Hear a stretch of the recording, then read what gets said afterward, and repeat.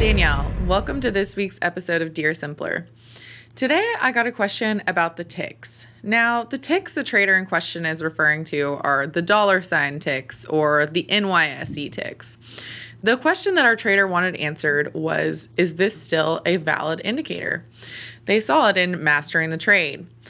So there's a couple things about the $ TICKS. Yes, absolutely, it's still valid. We use it every single day, but we don't really consider it an indicator. It's more of a market internal. What the $ TICKS do is they show you the buying and selling pressure in the market. So they're really important on an intraday basis. They're only going to be valid and working when the market's open, but especially at market open, market close, and any time that we're seeing significant buying or selling, it's a great way to tell what's actually going on the inside of the market. That's why it's called an internal. So how can you learn more about them? Well, absolutely, John's book, Mastering the Trade, is going to be the best place to get an in-depth discussion of that. We're also going to look at our charts here in just a minute, and I'll give you a basic overview. But the key part to remember here is that the ticks, they're not an indicator that you can add to a chart for a specific ticker. They're going to tell you overall what the market's doing. So let's go ahead and flip to our charts, and we'll dive in. All right, so now going over to the charts, you can see that this is my intraday futures grid. So why do I look at futures? Well, I look at futures because, that's really the best way that you're going to be able to see what's happening in the market moment by moment. They're going to move the quickest, and they're also going to move overnight. So if you can really check out what's going on in the futures markets, even if you don't care about trading futures, I think it's really important. So what is up here? These are going to be the $ ticks, or ticks as we call them. And I like to keep this on a 3-minute chart, just so you can, I think the smaller time frame just helps you see what's going on a little bit better. And, as you can see, I have them in different colors so that you can see if they're going up or if they're going down. Now, the most critical point about the ticks are going to be where they're populating. So here's the 0 line. As you can see, the price movement really goes back and forth across the 0 line, but honestly, pretty much everything within that range is pretty noisy.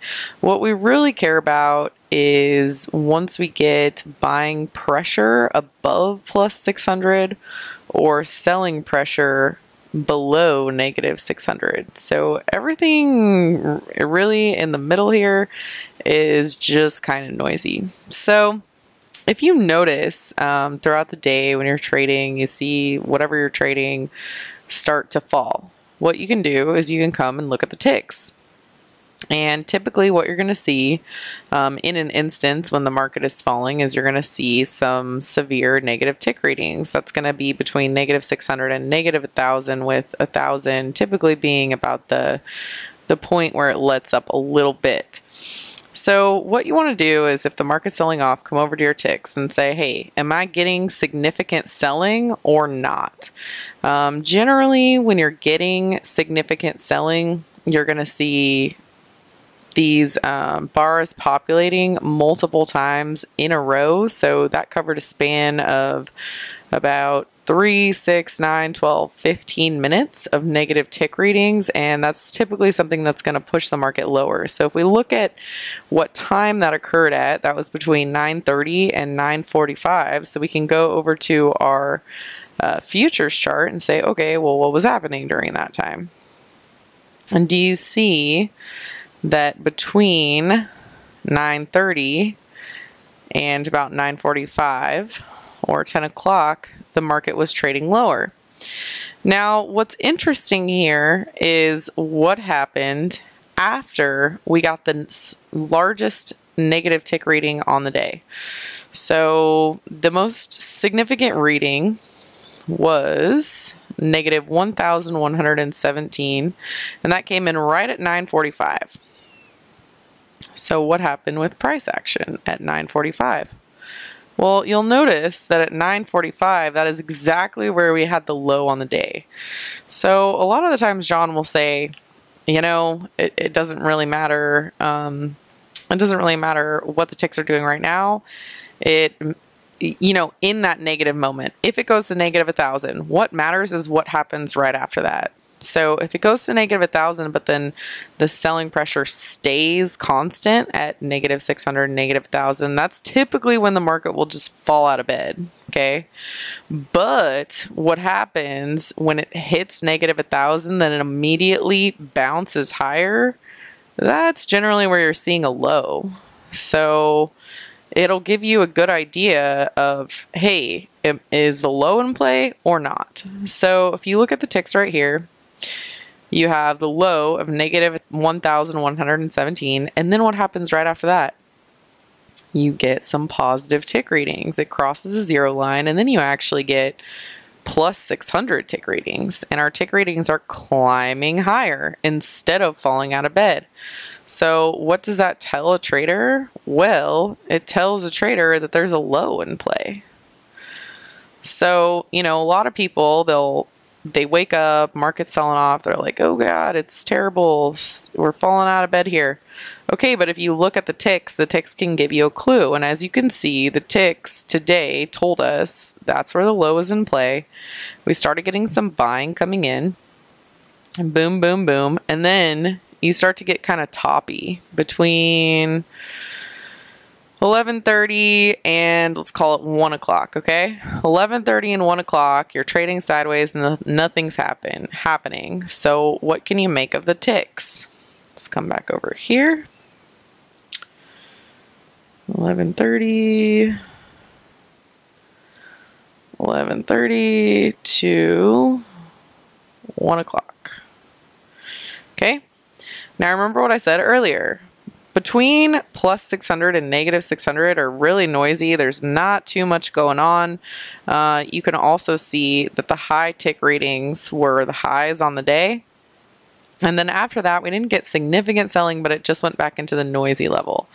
So if you look at price action and say, hey, well, what do I make of this? Between 11:30 and 1 o'clock, the price action was trading sideways. Well, that's because you really had equal buying and selling pressure. It was really just within a noisy range. Nothing was really happening. But then around 1 o'clock, you start to see some more negative tick readings. So these negative tick readings are showing us more sellings happening than buying, and we start to trade a little bit lower in the S&Ps. So really what you got to do is you just got to sit here and you need to watch it, and you need to examine the price action in combination with the ticks like I just did, and do that every day. And then after a while, you'll get a really good feel of the market, because you'll start to realize when a shift is coming into play or when it's getting toppy, because there's just not any buying to push us through those highs on the day. It's really just noisy price action. And then when you start to see some negative ticks, you'll say, okay, well, now we're starting to pull back a little bit from the highs.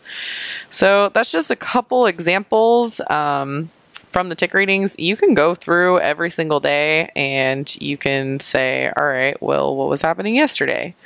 And you can go back in time and look at it.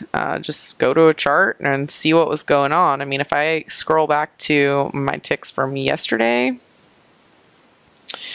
oh, you know what? Actually, I have to change my time frame on here. Let's do 5-day chart. So let's scroll back to yesterday. This is going to be between this time frame right here. You can see that yesterday we had a lot of buying in the market, and also we had quite a few tick readings between plus 600 and plus 1,000. So you can see that that's kind of consistent buying coming through. Yeah, you did have some sells, but not too many. This is all noisy, remember? And you only had 3 negative tick readings on the day, really significant negative tick readings. So a day like that, that's a day where the market's continuing to climb higher. So, just go back in time. This is not a paid indicator. All you got to do is type in $tick in Thinkorswim. And then these lines right here I just drew those in there. So if you just add those lines, just gives you a better idea of what's going on. Some people also like to right click and create alerts up at these levels to tell you if you're getting some extreme negatives or extreme positives on the day. But yeah, I mean, that's really how I like to do it. So it's pretty simple. It's just one of those things that just takes time to learn. All right, so hopefully you enjoyed that overview on the ticks. Basically, at the end of the day, what it is it's just a way for you to gauge market buying and selling pressure.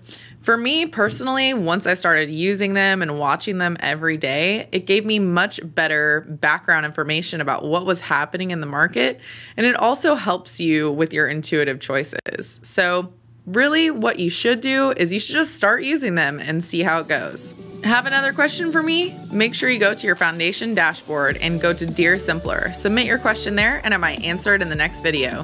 Thanks and good trading.